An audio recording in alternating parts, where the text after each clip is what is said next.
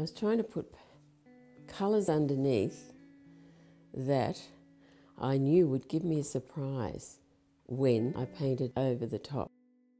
And then I maybe scraped back on some of them. So I'd find little bits like this green that you don't expect to see on a calf or a cow, and it somehow enlivens it.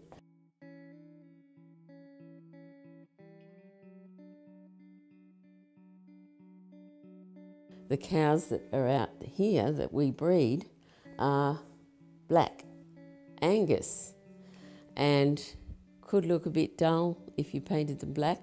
I'm sure some people could manage it.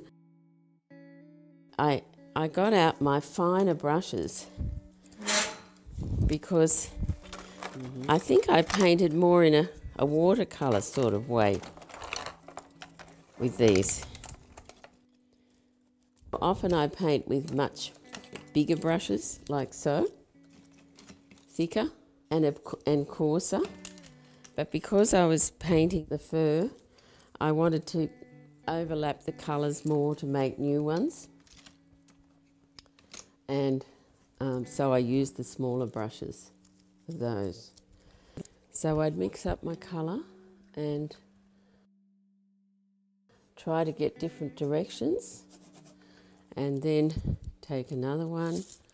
I try and swap brushes so that I can get a different feel and texture.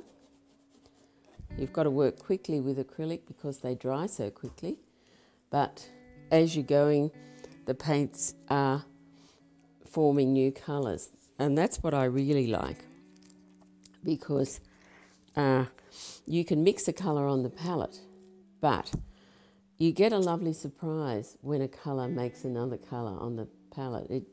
It keeps your interest, and you want to keep finding out, oh, what happens when I put that pinky colour over a grey or a brown? What new colour am I going to get?